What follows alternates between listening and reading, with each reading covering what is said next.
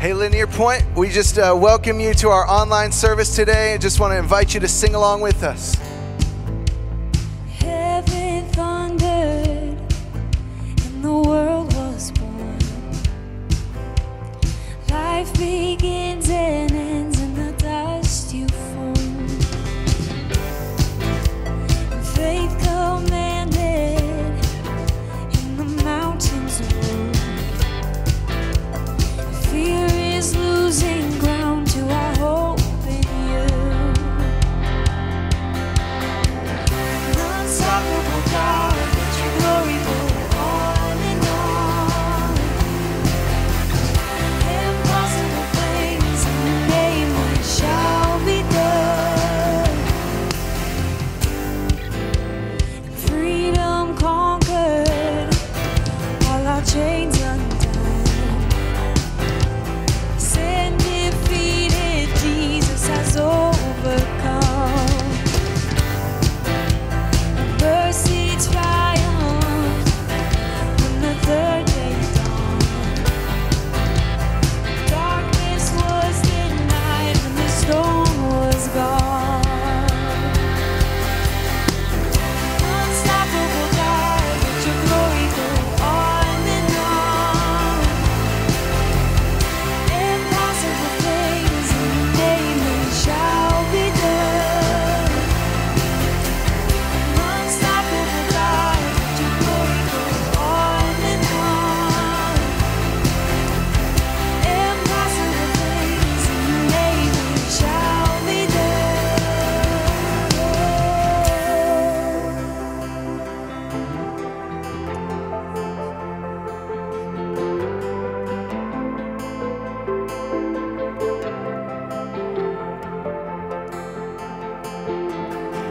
Nothing shall be impossible. Your kingdom reigns unstoppable. We'll shout your praise forevermore. Jesus, our God, unstoppable. Nothing shall be impossible. Your kingdom reigns unstoppable. We'll shout your praise forevermore. Jesus, our God, unstoppable. Nothing shall be impossible. Your kingdom reigns unstoppable. We'll shout your praise forevermore. Jesus, our God, unstoppable. Nothing shall be impossible. Your kingdom reigns unstoppable. We'll shout your praise forevermore. Jesus, our God, unstoppable.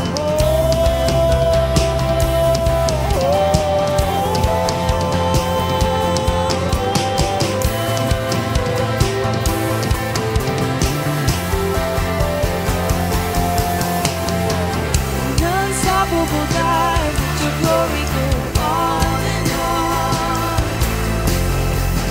Impossible things in your name we shall be done. Unstoppable God, let your glory go on and on. Impossible things in your name we shall be done.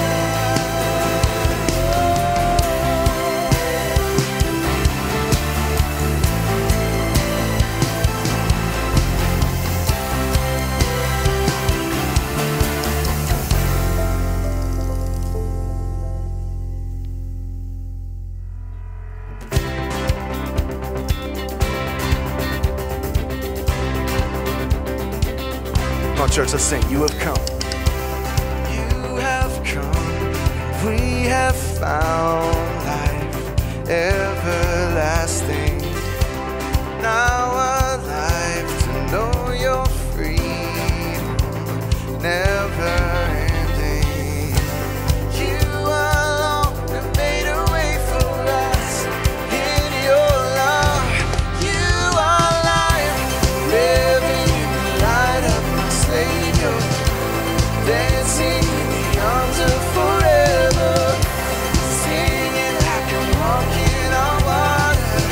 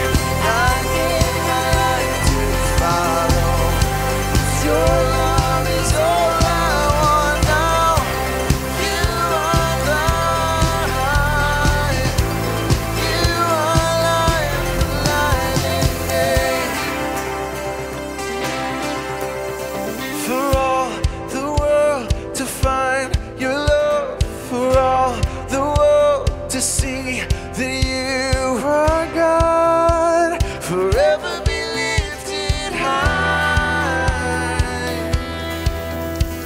The one who holds the universe and every beating heart across the earth. Jesus be lifted high. You are life. I'm living in the light of my Savior, dancing in the arms of forever, singing like I'm walking on water. You are life, alive in me. I give my life to follow. Your love is all I want now. You are life. You are life, alive in me.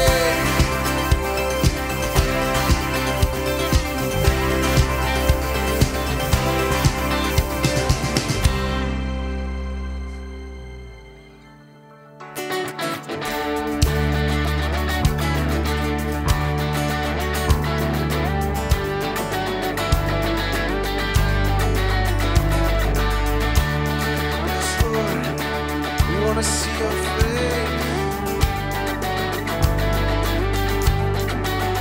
We've waited for this day. We're gathered in your name, calling out to you. Come on, sing it out. Your glory like a fire, awakening desire. Burn our hearts with truth. You're the reason we're here. You're the reason we're singing. Open up the heavens, we want to see you. Open up the floodgates, the mighty river flowing from your heart, filling every part of our faith.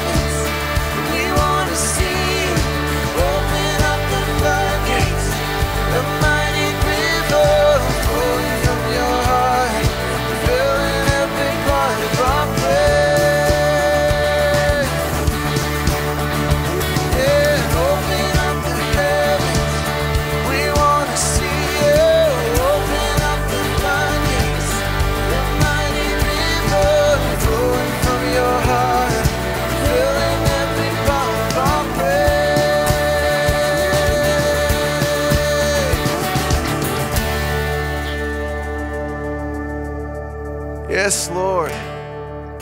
We do. We want to see you. Come and open our eyes. We need to see you. We need to hear from you. We need truth, Lord. There's so many voices all around us saying different things to us, saying conflicting things from one another. But Lord, we know that you are consistent. We know that you are true. We know that you are always the same. You are always good. So Lord, we just ask you, come and speak to us. Come and speak your truth, the truth, because you are the truth. And we need to hear from you. It's in Jesus' name that we pray. Everybody, please say amen.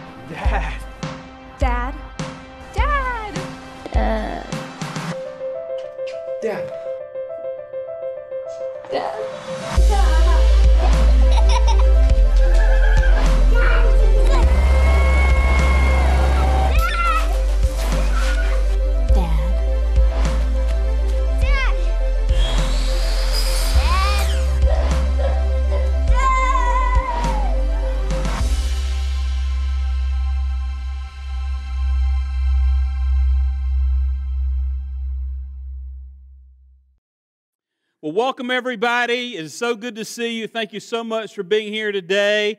Today, of course, is Father's Day, and we're just out of the gate. We would just say Happy Father's Day to all the dads. We hope that you have a very happy and blessed day. You know, Father's Day is a relatively new holiday. I don't know if you know that, but Mother's Day, they started celebrating it in like 1908 in churches, and they made it an official U.S. holiday in 1914.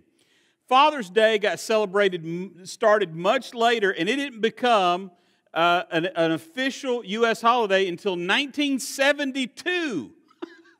I found that out this week. I couldn't believe it. So Father's Day is just struggling so hard to catch up with Mother's Day, and we always try to do our part here at Lanier Point. If you know anything about our church, you know that we love celebrating and honoring the dads, and in fact, let's just do that. Dads, I just want you to know we love you.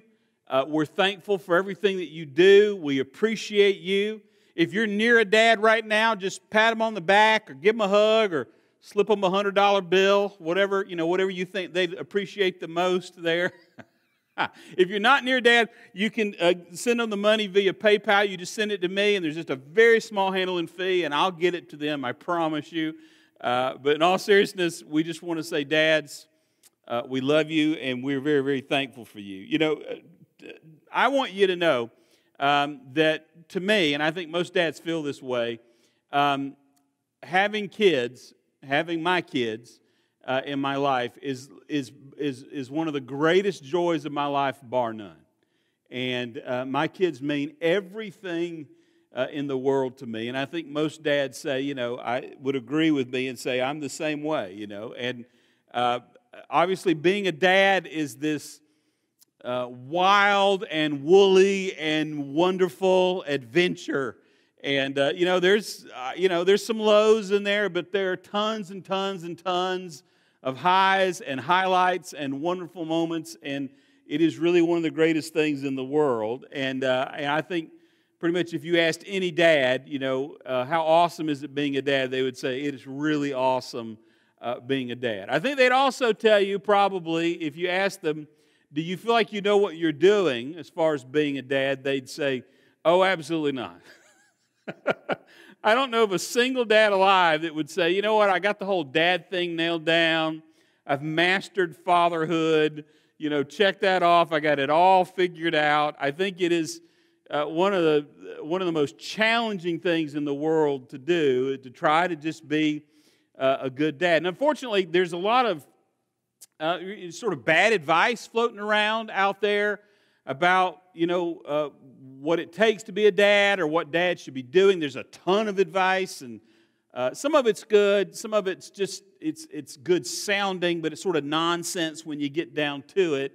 And so, my advice to everybody is when you're talking about parenting in general or fatherhood or anything like that, just take all the advice you get with a grain of salt, and particularly if you're hearing from somebody that's never had a kid, maybe they got some good insights, but maybe not. I'm embarrassed to admit this to you. I'm very embarrassed, but I was a pastor before I was a dad. I'm not embarrassed about that part, but I'm embarrassed that I actually taught on parenting. I taught about how to be a dad before I was ever a dad, and I look back on that and I'm like, what was going on? I think somebody back then should have just stood up and punched me in the face and said, hey, you're not a dad. Once you sit down, kind of thing. Because I had all these theories about what it was to be a dad and what it meant to be a dad and all this kind of stuff. But all that sort of just fell by the wayside real quick when I actually became a dad, And so I thought today for Father's Day what we would do is sort of push aside all the sort of random advice and all the stuff you hear and just go straight to the source. And see what God has to say, our Heavenly Father, the perfect Father. See what He says about being a good dad. And let me just out of the gate say this. There's no such thing as a perfect dad other than our Heavenly Father. And so God's goal for you is not that you would be perfect, but what I want us to focus on today is for all the dads, I want to encourage you and I want to say, look, don't worry about so many things. Don't worry about doing everything that everybody says you need to do.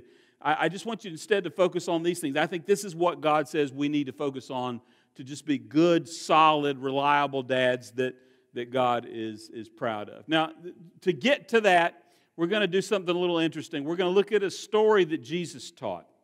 Jesus would make up these stories from time to time. We call them parables. And He would make these stories up to illustrate really important things. And one time He was illustrating how much God loves people. And it was so important to Him, He actually taught 3 stories back to back to back because He really wanted to get it across. And the final story is the big payoff story, and it's called the parable of the prodigal son. It's about this son who goes a little wayward and comes back, and he experiences this extravagant love from God. And if you read the story's clearly about the son, and it's also about his brother and some other things going on. But today I don't want to focus on the son so much. What I want to do today is I want to focus in on what Jesus teaches in that story about the dad. There's a dad in that story, and the dad is being set up as a great dad. And so what we're getting, if we read between the lines, what we're getting from Jesus is what He says, this is what a great dad does. This is what a great dad, a great earthly dad, not a perfect dad, but a great earthly dad does. He's going to focus on these things. And as far as Jesus is concerned, as far as God is concerned, this is sort of what a good dad looks like. And so we're going to focus in on that. But before we do, I want to say something. I hope that what we learn today as we study this story of Jesus and we study how God sees earthly fathers and what they need to be doing, I hope that it encourages all the dads and it blesses all the dads. I mean, that's the whole reason we're doing it. But some of you, you're not dads. And for you, I want you to be thinking in this story as we go through it about how this relates to God's love for you, your Heavenly Father, and how He sees you. And He's saying, this is how I want earthly fathers to act, but He always does all this. So I want you to see His hand in your life as we look at all these things. All right, so Jesus, in teaching this story, gives us 4 broad principles. He says, look, if you do these 4 things, you're going to be a good, solid dad. You're not going to be a perfect dad. No such thing as a perfect dad other than our Heavenly Father, but you're going to be a good, solid dad. He basically says, I want you to focus on 4 things. So write these down, if you will. The first one, number 1, is this. Every dad should strive to be available and approachable. Would you write that down, please? You're striving to be available and approachable. What I mean by that is dads should always be open. They should be open and approachable by their children. Their children should feel like they can come to them. They should always be willing to hear from their kids. They should always be willing to talk to them, interact with them, and talk about whatever it is, no matter the topic, that they should do that. So let's just dive into the story and see how this plays out. Jesus started by saying this. A man had 2 sons. The younger son told his father, I want my share of your estate now before you die. So his father agreed to divide his wealth between his sons. Now, this is a shocking statement even in today's culture. If you went up to your dad and said, hey, when you die, I know that half of what you own is going to go to me and half's going to go to my brother. And so I just want you to go ahead and give it to me now. I don't want to have to wait on you dying. That's a crazy thing to say. And it's shocking. It would be shocking to say that now in our culture. It was even more shocking back then. And Jesus is setting this story up. There's a bit of a shock value at the top. It's like, what? And the dad agrees to it. And I don't want to spend a lot of time trying to dwell on why the dad agrees to it. But the thing we need to get out of this is that the son felt comfortable enough to say this to his dad. He felt like this is something I could talk to my dad about. It's a really uncomfortable topic. It's an uncomfortable subject. It's a point at which my dad's probably going to disagree upon. But I feel like he's the kind of guy that he's open to me talking to him. And that's really what I want you to get out of this first part of this story, is that this is a dad in this story, and we see it over and over again in the story, where the son feels comfortable coming to him even when the topic isn't going to be a fun topic or it's going to be a difficult thing to talk about. So evidently the dad was just open and approachable. And dads ultimately need to be approachable in 2 ways. When your kids are very little, this is true their whole lives, but when they're very little, the thing they need from you more than anything else is just time. They need time. They're not going to come to you with big ideas and thoughts and debating different things. They're going to have questions and things, but they really just ultimately need time from you. And that's something that you would, hopefully you'll make time for your kids their whole lives and your whole life and that kind of thing. As your kids get older, they don't necessarily want to hang out with you very much. And so they don't really, want that much time from you. But certainly when they're really little, they want and need time. So part of it is just making time available for the kids and that kind of thing. As they get older, however, the other way dads are approachable is by being willing to talk about things that might be hard to talk about. Really, to be willing to talk about anything, but certainly stuff that might be a little more difficult to discuss. And this becomes a lot more important the older your kids get. Kids have this weird tendency, it's very annoying, but they start to come up with their own ideas and their own their own thoughts and their own ideas and their own way of seeing things. And as they get older, that becomes more and more of a thing. And it's actually a very natural thing. They're becoming autonomous. They're becoming an adult. They're moving towards being able to operate without you, which is a really good thing. And part of what happens is, as kids grow, they look at everything you're doing and they start to question some of the assumptions you've made in your life or some of the things you hold true in the way you see the world. And they're questioning it not so much just to challenge you or to provoke you. I guess sometimes kids do that. But they're questioning it because they're trying to figure out what they believe. And they're like, well, I'm beginning to understand that mom and dad, they believe these things, but I've got to figure out what I believe. I don't just automatically believe what they believe, and I've got to figure out what I believe versus what they believe. And it isn't necessarily that they're not going to believe the same things that you believe on any given topic, but they're going to weigh all of that. And so as your kids get older, they start to want to talk to you, hopefully talk to you, about things where they might not see things exactly the way you see things. And they may not see the world exactly the way you see the world. And obviously the world's changed a little bit since you were a kid. So the perceptions are different.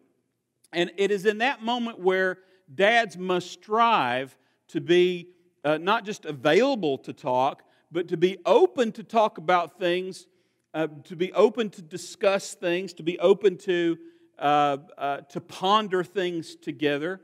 That maybe they have just assumed was true for a good part of their lives. And all kids are going to challenge their parents' assumptions on some level at some point. Some of them in big ways, and some of them in little ways, but it's always going to happen, and you shouldn't feel weird about that or feel that something's broken about that. It's just part of the process. I love in the Bible where God at one point refers to himself. He says, I'm the God of Abraham, Isaac, and Jacob. And, you know, he appeared to Abraham, and he showed himself to Abraham, and he taught so much about himself to Abraham. But he says, listen, I'm not just Abraham's God. I'm not just the God of your grandfathers. I'm not just the God of your forefathers. I'm not just the God of your parents. He goes, I'm the God of Abraham, Isaac, and Jacob. And he was the same God, teaching the same things. I'm not saying that God changes or anything like that, but he had to deal with Jacob in a slightly different way than he dealt with Abraham. And he had to deal with Isaac in a different way than he dealt with Abraham or Jacob. Jacob was a runner. Jacob was always running from God. Jacob ends up wrestling with God. Famously, he wrestles with God. And some people receive from God, and some people just wrestle through everything. They just wrestle all the time. And God was fine with that. You know, God was like, I can handle this. And, you know, I am the God of Abraham, Isaac, and Jacob. And so as parents, a lot of times we want our kids just to believe exactly what we believe and see exactly what we see. But really what God's calling us to do is say, look, you know, it's okay that your kids see things in a different, they almost by necessity have to see things in a different way than you do. They were raised in a different time. They were raised in a different culture. And they may see things a little differently. And your job is not to say, everybody shut up and just agree with me. Your job is to be willing to talk about things. In fact, we have a great role model in this. I want you to look at the next verse. Look at what God says to all his people in the next verse. Look at what he says. He says this, come now, let us reason together, says the Lord. Though your sins are like scarlet, they will be white as snow. Though they are red as crimson, they shall be like wool. Now, this verse is talking about how God is coming to his people, and he says, you've wandered far off, and I want you to come back, and I'm going to cleanse you, and all this kind of stuff. But the very first part of this verse is very interesting. He invites them to come reason with him. He goes, let's just sit down and reason together. Let's just sit down and talk. Now, if anybody doesn't need to reason with other people or sit down and sort of go back and forth with other people, it's God. God knows everything. He's always right. He's never wrong. He doesn't need any new information. He doesn't need his view changed. He doesn't need to be educated by anybody. He doesn't need any of that. Now, we need that. We need all those things. Nobody knows everything. Nobody's seen everything. I know some people that think they know everything, and they think they've seen everything. But all of us, we need to grow and learn, and learn from each other. That's fine. But if anybody could have said, you know what, I really don't need to reason with you. I just want you to sit down and listen to me. It could be God. But God says, all right, look, you guys aren't getting it, and I just want to sit down and talk with you about it. I just want to sit down and talk with you about it. And God is our role model in this. God is like, I'm okay. God's clearly right. In this scripture, he's clearly always right, but he says, I'm okay processing it with you. Even if you disagree with me, I'm okay processing it with you. Because, guys, here's what I found. This is something I believe. I can't prove this from Scripture, but this is just something I believe. I found that people that are confident in their beliefs aren't afraid to reason with other people. They're not afraid to sit down and reason together. Let's talk it through. Let's just talk it through. People that are shaky about their beliefs, or they don't know what they believe, or they're just trying to defend an indefensible position that they know is indefensible, they don't want to reason together. They don't want to sit down and talk. They don't want to process together because they realize that they're just going to be exposed in some way. But people that are very confident in what they believe generally can say, well, yeah, we'll sit down and talk about it. Let's sit down. And what God would say is, I want you to be somebody that will reason with other people, and I want you to be, you know what we would call that? We would say that somebody's reasonable, that they're reasonable. I remember one time I started working at this new company, and I worked for this guy that was just beneath the grand poobah, the big leader of the company, and it was very new. I think I'd been there a couple of weeks, and I was going to have to go and kind of break some bad news and make a big ask for some stuff that we needed. And it felt very weird to me to be the new guy going to the boss man and sort of telling him, we're missing the boat with this and we're going to spend some money here and this kind of stuff. And I remember talking to my direct report. I remember explaining, I guess I need to go talk to this guy or whatever. And he said, you know what? He goes, don't worry about it. He says, he's a reasonable man. He's just reasonable. He goes, if you can present your case in a reasonable way, he will listen to you. He's a reasonable man. And I remember it made me feel so good. It's, oh, okay, I'm not going to talk to somebody who's just going to yell at me. I'm not going to talk to somebody that doesn't want to hear anything. Oh, the boss is reasonable. Wow, well, what an interesting concept. That's amazing. And it's the same way, God says, I want dads to be reasonable. And I want them to be willing to sit down and reason and discuss. And I'll just put in here, I don't mean endless arguments. I don't mean fruitless debates. I don't mean yelling and screaming. God's not saying dads should, have to be subjected to that all the time or something like that. But if you have somebody in your life, dad or not, if you have somebody in your life that has a serious question and wants to sit down and reason with you, I think God would want all of us, certainly the dads, but all of us say, yeah, I'll sit down and talk with you. I'll sit down and ponder with you. I'll sit down and process with you. I'll try to see this from your perspective. I'm open to being educated. I'm open to seeing things in a different way. I'm open to approaching this in a different way. I really want to be a reasonable person. And all this just boils down to this. Dads, the bottom line is this. God wants our kids to feel like they can come and talk to us about anything.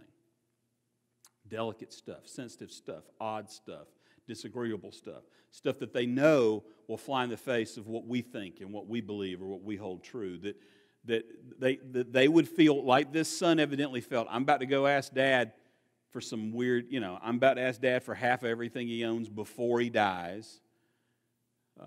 He's not going to just run me out of the house. He's not going to just scream and throw things. My dad is a dad that will listen. My dad is a dad that will listen to me. And I think that's what God wants us to emulate there. All right, so that's the first thing, that as dads, we would be open and approachable, okay? The second thing, if you write this down, that we should be striving to do is we should strive to be a reflection of God. Would you write that down, please? That we should be a reflection of God. At the end of the day, I think this is why God created dads. God didn't have to set it up so that there were dads on earth. He could have set it up in any different number of ways. But He created the idea of fatherhood. And He created the idea of dads.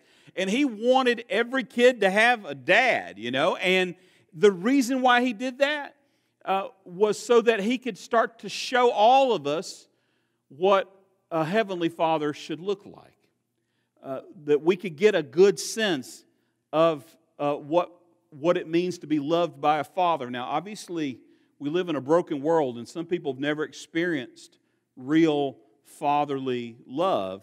But God's intention has always been that earthly fathers would reflect the Heavenly Father so that we would have a good handle on what a Heavenly Father is and that kind of thing. He wanted dads in the world so people could have this reflection of Him. So look at how the prodigal son's story continues here. It's kind of a lengthy passage, but here we go.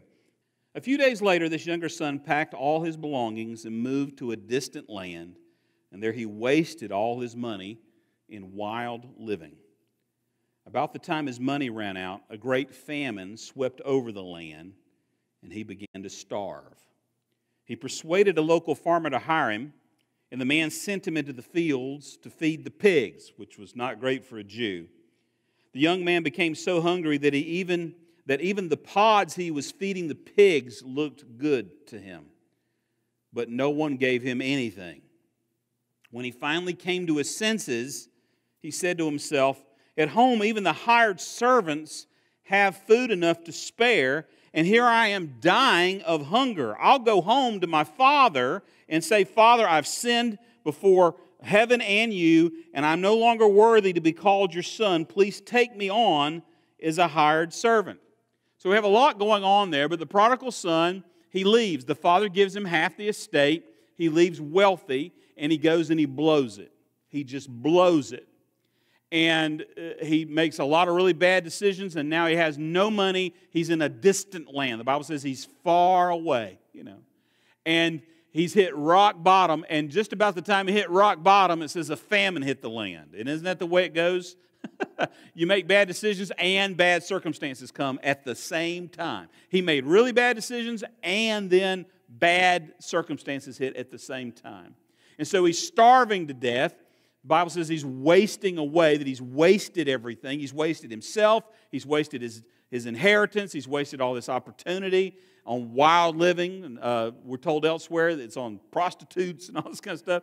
And so he eventually finds a farmer, a Gentile farmer. This is a good Jewish boy. And he says, is there anything I can do to earn some kind of keep here? And he says, well, you can feed the pigs. Pigs the Jews were unclean, unholy animals. And here he is slopping the pigs. And the Bible says that the slop they were feeding the pigs, he longed for the slop. That's how hungry he was, but he wasn't allowed to eat the slop. And I don't understand his employment there with the farmer. It says nobody gave him anything. So I don't know if he's, sometimes you start and you don't get paid for 2 weeks. I don't really know what's going on. But we have him starving to death while he's working. He's not allowed to eat the slop he's feeding the pigs. And the Bible says he comes to his senses. And he starts thinking about a couple of things. And the first thing he thinks about is he thinks about his dad, and then he thinks about his home. And what he realizes about his dad is interesting for us. He says, at my home, my dad is a businessman. My dad has employees. Dad was evidently pretty wealthy. My dad's got a lot of employees. He says, every one of my dad's employees live better than I'm living right now.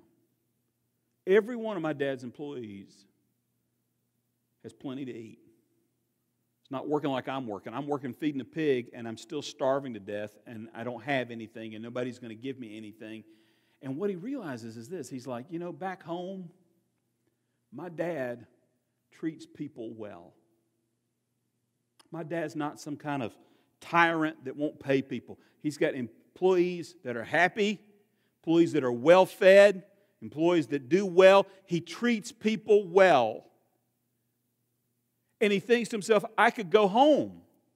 I could go back home, and my dad would never receive me as a son because I've blown it. But my dad is a reasonable man. You guys remember that? And he's open to hard conversations, and maybe because of that, I could go to him, and I know he treats people well. He's a good, godly man. Maybe I just go to him and say, look, I'm not asking to be a son. I know that's crazy talk, but if you could just make me an entry-level employee in the organization, I know that you're so good to your employees and you're a godly man, you'll treat me right. And he decides to go home.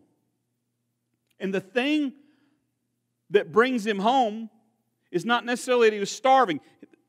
Starving makes him think. When you experience pain in your life, you start to think. He starts to think. But the thing that brought him home was his dad treated people right. That's the thing that hit him. And why does his dad treat people right?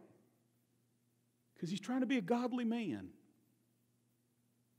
And he's trying to be a godly man because at the end of the day, he's trying to reflect the Heavenly Father. And the thing that draws the son home, the thing that the son says is one, that he was reasonable, that he's open to hard conversations. We've already talked about that. But also he's like, he just treats people right. He remembered the kindness and the character of his dad. And that was enough to say, I'd rather be an entry-level employee with my dad and be around somebody like that and that character than be without him, to be lost, to be wasted. At the end of the day, he was saying this, I can count on my dad to do godly things. His dad was a good reflection of a great God. He wasn't a perfect reflection, but he was a good reflection. We have a man trying to live in a godly way. And because he's trying to live that way, it makes an indelible imprint on his son. His son, through all of it, remembers his dad's character, his dad's care, his dad's godliness. And that's how God wants it. He wants us to reflect. If we're dads, He wants us to reflect the Heavenly Father in everything we do. This man was a godly businessman. He was also a godly father, and but he's a godly businessman. This is why we're seeing this right here. This is in this illustration. He's trying to be godly in everything he does, how he handles his money and how he treats people and how he lives his life. So the question is, how do you reflect the Heavenly Father in your life? Look at the next verse to me. It says this: follow God's example in everything you do, just as a much-loved child imitates his father. Isn't that a wonderful verse? It's a command not just for dads, it's a command to all of us, but certainly to the dads. It says, follow God's example in everything you do. Well, how do you follow God's example in everything you do? Well, you got to study Him. You got to get up close.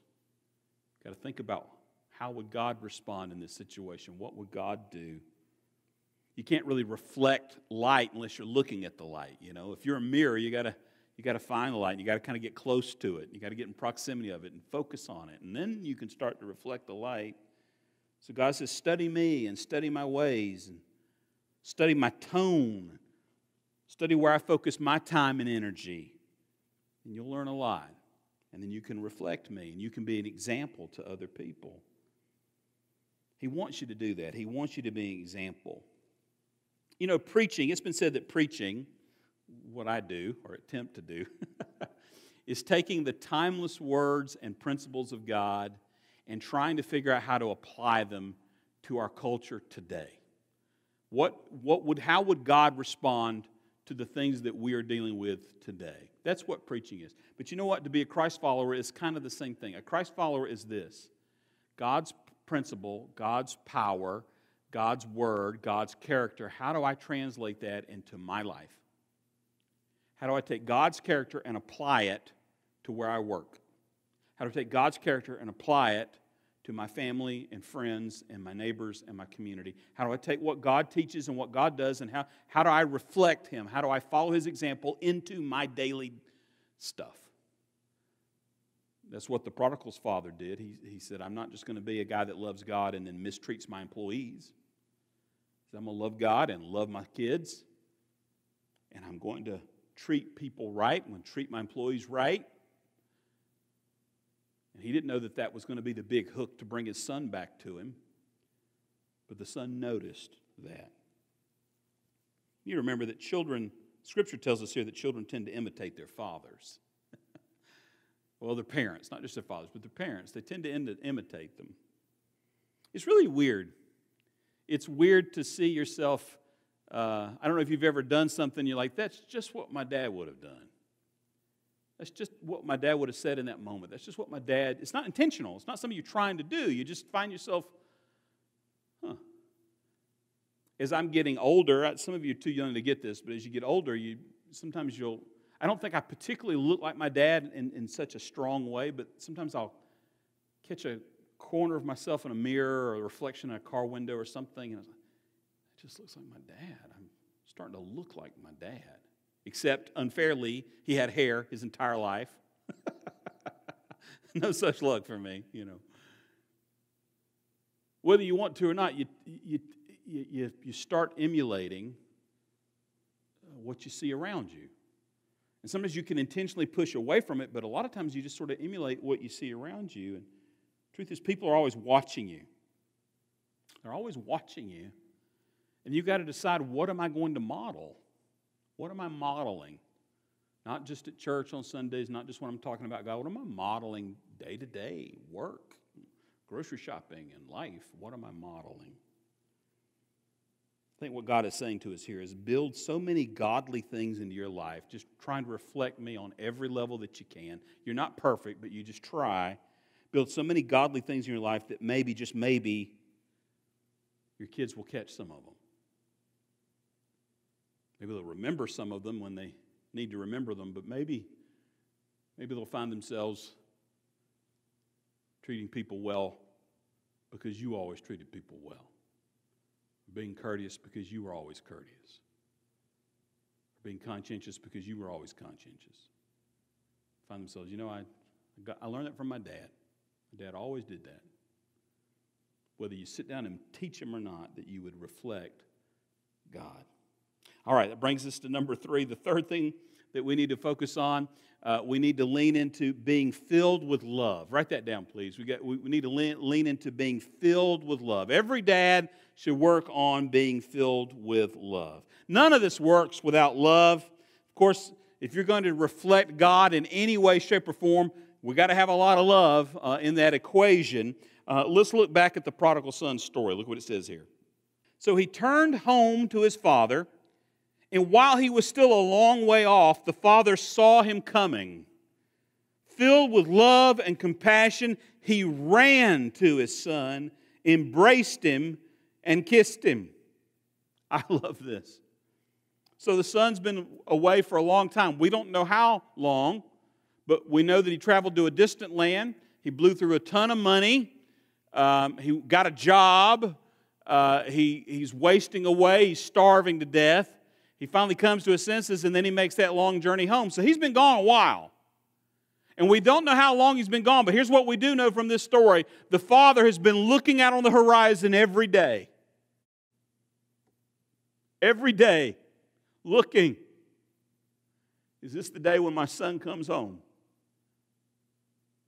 And when he sees him, his overriding feeling is not anger. His overriding feeling is he's filled with compassion and love. And the Bible says he runs out to meet him. And he runs out not to say, I told you so, not to rebuke him, not to get on to him. Clearly, here's what happens. He sees his emaciated, starving, rag-covered, filthy son coming over the hill. You don't have to be Einstein to know what's happened. He went away with a ton of money. Excuse me. He went away with a ton of money, and he comes back later looking rough. You ever seen somebody that you haven't seen in a while and you can just tell they've been living a rough life? You can just tell it. They don't say a word. He sees his son coming up. Pig slop spilled on him, walking down a dry road, dusty, dirty, filthy, in rags. And he knows. He's blown it all. He's blown all the money. He's wasted everything. He's hurting himself physically. And here he comes back because he's got nothing. But he doesn't run out to say, I told you so. The Bible says he ran out to show him love. I would just throw this out there to you. When somebody comes to you and they've been hurting because they've caused the pain, don't spend a lot of time going over the obvious. You shouldn't have done this, you shouldn't have done that, look what you've done to yourself, look at, they know. They know. They're not looking to you to be reminded of how they've blown it. I imagine the prodigal son thought about that the entire trip home. What they're looking to you is not to be reminded of how they went wrong. What they're looking to you to see is, do you care?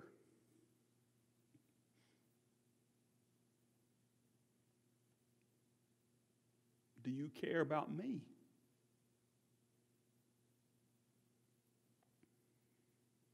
And thankfully, that's what the Father's focusing on here. He's not focusing on the obvious. Look at you. Look at your clothes. Look how filthy you are. Where's the money? None of that. The Bible says he ran up to him, embraced him, and kissed him. I would challenge you to love enough to push through the distances that separate you. I would challenge you to love enough to draw them close despite the differences, and to love enough to kiss them through the dirt and the filth, to just embrace and love. And of course, that's what God does to us all the time. All the time. He's our perfect role model in this. Check out this next verse. Look what it says. It says this. Mostly what God does is love you. Keep company with Him and learn a life of love. Observe how Christ loved us. His love was not cautious but extravagant. He didn't love in order to get something from us, but to give everything of Himself to us. Love like that. Man, I love that verse. He says the thing God mostly does is love us. You know what God's doing most of the time in heaven? I guess He's running the universe. He's keeping gravity working. He's keeping matter working. And, reality in check and all this stuff. But most of the time what He's doing is He's loving us. That's what He's doing most of the time. And He says, listen, that's what God's doing most of the time. He says, so keep company with God. He says, focus on God, sit with God, and learn how to live a life of love. I love that He says, learn it, because but it would be really bad if He says, just love everybody, because it's like, I don't know how to do that. But He says, learn it. What He's saying is, this is something you can learn. This is something God wants to teach you, how to love everybody. I'm not talking about human love. He even goes into that. He says, listen, there's a love where I love so that I get something from you. And then there's a love where I love so that I can just give everything I have for you. Those are two different kinds of loves. There's a human love, and then there's a holy love, a godly love. Human love just fades away. It's fickle. It's all over the map. You can't count on it. It's okay. He says, but what you really need to have in your life is you got to have this love from God, a love like Christ. He says, sit with God, soak up God's love, and then turn around and learn how to love. And then He says, and then go love like that. Love not to get something from somebody, but love them to give them everything you can. Dads, be loving, be loving, be loving, be affectionate and be loving and be generous with love, and love to give, not to get.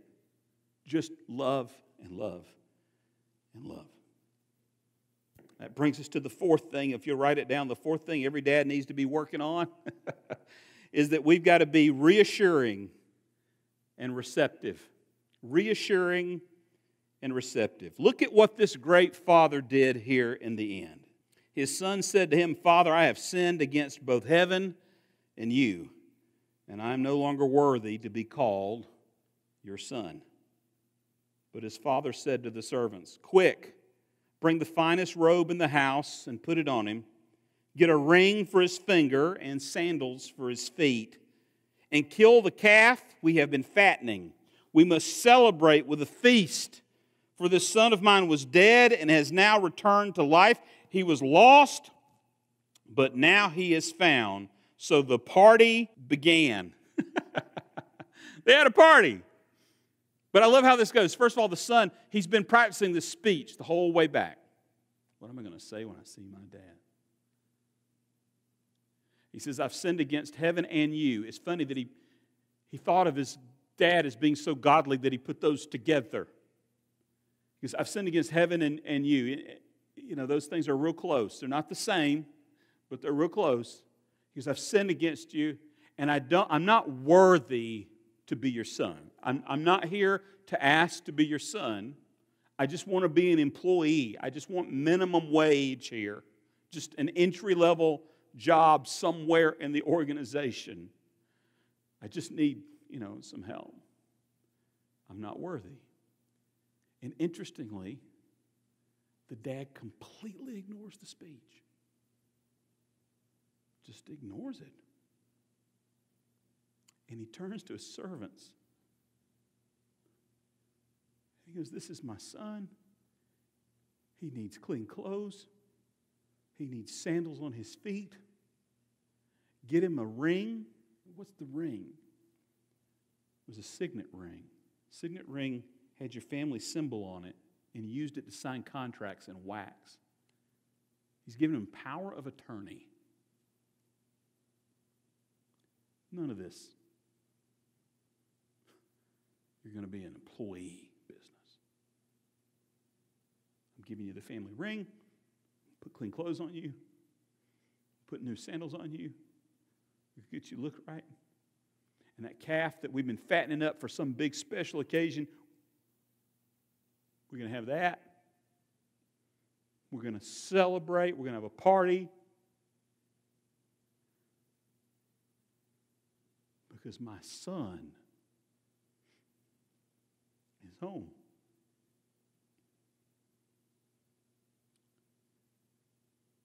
Dads, you have a very important role to play in your kids' lives for their whole lives. And it centers around this idea of worthiness. If somebody makes a horrible mistake, they don't feel real worthy of love. But you got to convince your kids that they're worthy of it regardless. And there's also, in our society, a lot of messages are coming at your kids nonstop. Even if they're adults, it's coming at them all the time. Social media is telling you you don't cut it. Advertising, marketing tells you got to have this or that so that people are really going to like you and you'll be worthy of love and all these different things. All of us, we're being bombarded with things that are telling us that we're just not quite cutting it. We're not really worthy. But a dad, a good godly dad, will take it upon himself to tell his kids, to reassure them, you are most certainly worthy.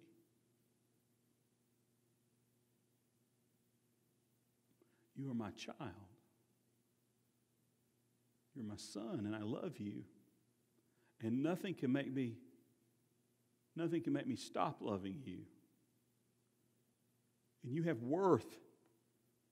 And you have been and will always be a part of this family. You're not an employee. You're not a servant. You are my son.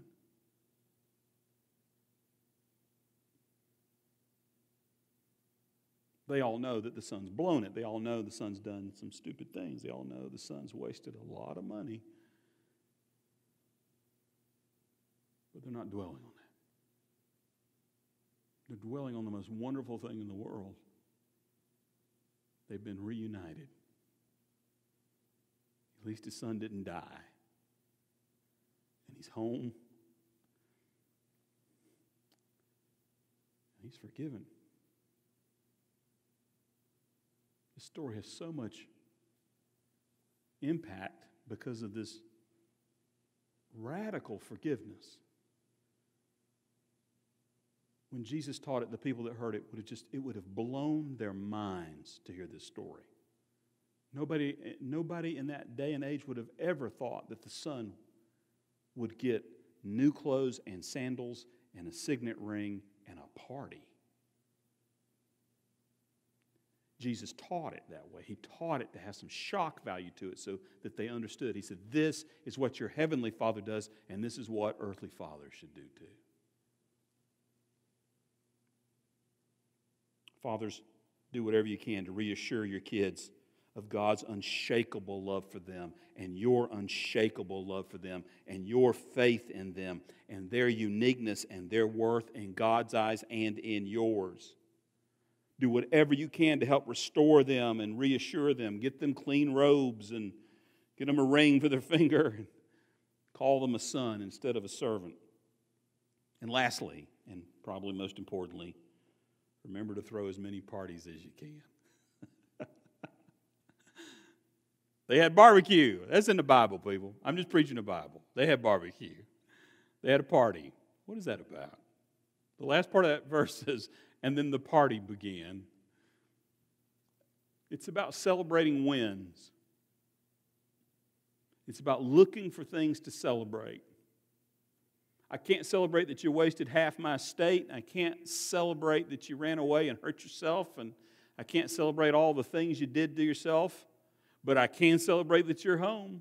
I can celebrate that you're alive. I can celebrate that you're here with me. I can celebrate that you're still my son. I can celebrate that we can have a future together. I can celebrate all these things and a lot more. And I'm going to celebrate every good thing I can. Every little win. And every time you get up from every loss you have, I am going to celebrate. You got somebody in your corner. I'm going to celebrate. Because at the end of the day, you mean everything in the world to him, and you mean everything in the world to me. Will you join me for a word of prayer?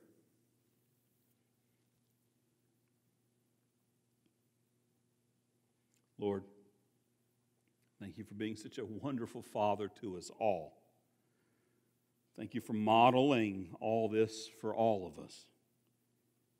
Lord, we ask you on this day to bless and encourage all the dads today. Father, being a dad is it's a wonderful gift. It's also a big responsibility. So, Lord, I pray that for every dad, Lord, that they would never try to face fatherhood alone. Help them to lean on you and rely on you. Help them to just be with you and watch you and then copy your example. Just to emulate what they see in you. Your love, your care, your reassurance, your grace, all those things. Lord, I ask you to be particularly today with those that maybe are having a rough time. Lord, for some folks, Father's Day is a very difficult day. Maybe their dad is no longer here, or maybe their dad was never really there. Regardless, I thank you that you say that you are the Father of the fatherless. So please help them to look to you for all their fatherly needs. I know you are open to receiving all of them because of who you are. And with everybody still praying, maybe on this Father's Day you've realized that you're the prodigal. You're the prodigal in this story. Maybe you've come to your senses at last and you've realized you need to come home. I'd love to lead you in a simple prayer about coming home to God. So if you're ready to give your life to Christ or recommit your life to Him, just please pray this prayer with me right now. Say, Jesus, I give my life to you. I'm ready to come home. I've come to my senses. I'm tired of wasting away and hurting myself. I thank you that you every day have been looking on the horizon. You've been watching and waiting and looking for me to start heading towards you. And I thank you, Lord, that even now as I head towards you, you are running towards me. Running towards me, not with a lot of I told you so's, not with anger, not with rage, just filled with compassion and love. And Lord, I just ask you to receive me as you receive all prodigals.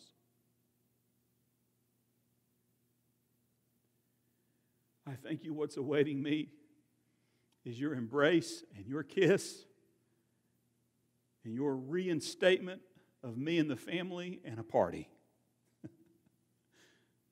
Thank you for that. Thank you, Lord, that there is forgiveness and redemption, healing and reconciliation in you.